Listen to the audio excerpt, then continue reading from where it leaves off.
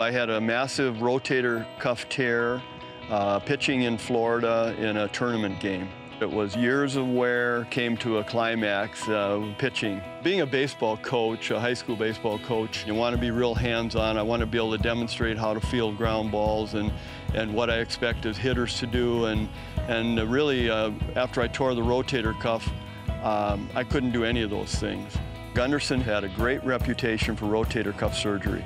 The doctors at Gundersen walked me through every step of the procedure, what they were going to do, what they expected to do. They made me feel pretty important, that my surgery was the most important thing at that time.